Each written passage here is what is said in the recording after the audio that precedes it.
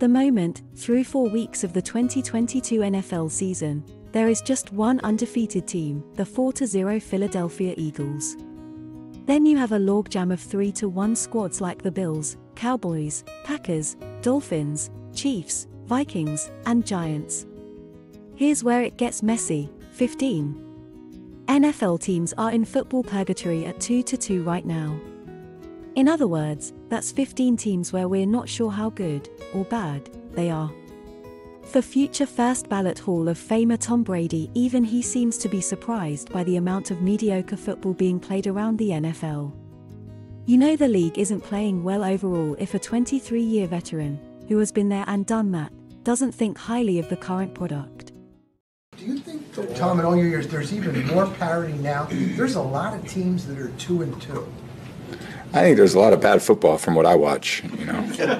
I watch a lot of bad football, a lot of, poor quality of football. That's what I see.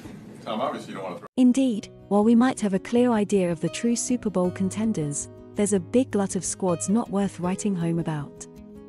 And one final word to the wise to the experienced Brady, not that I have to remind him, his struggling Buccaneers are one of those middling 2-2 teams.